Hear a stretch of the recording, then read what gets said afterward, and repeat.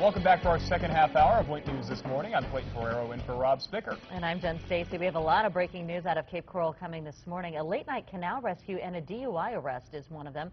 Cape Coral firefighters are telling Wink News, our crew there, that 57-year-old is facing a DUI charge after careening off the road into a canal. This happened around 11 o'clock Sunday night at Southeast 10th Avenue and 14th Terrace. When firefighters got there, they tell us that the car was underwater. The man was sitting on the roof. The man who dialed 911 shared with Wink News what he saw as he called for help. Was anybody out there? And I heard somebody call back, yeah, I was stuck. I said, how did you get stuck? He said, I don't know. And I said, are you in a car?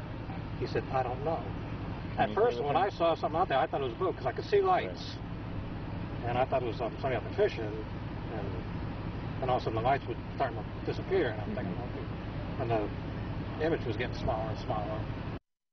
Now, the Cape Coral Police Department has some tips for anybody who may find themselves in a similar situation. Make sure to unhook the seatbelt and unlock the door. Lower your window. Don't use your energy trying to open the doors because water pressure will keep them shut.